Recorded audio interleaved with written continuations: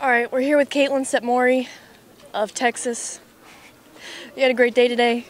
Can you give us, the lowdown on what happened and how it was? Well, first of all, I think you had a good day as well, so congrats. I just played really solid.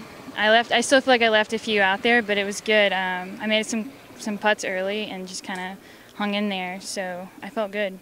Yeah, we saw your name on the leaderboard early. Seems like you got off to a good start, and that seems like it's key on this golf course. What happened on your par fives? So we start with two par fives. I birdied the second one and made a really good putt on that, and then I think I had 3 birdies in a row, so the putter got hot, and when that happens, as you know, like, good things come. Good things come. So what's your plan for the rest of the day going into tomorrow?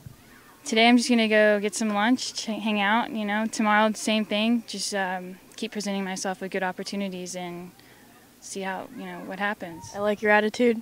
I'm excited for tomorrow. Thank you. Good luck.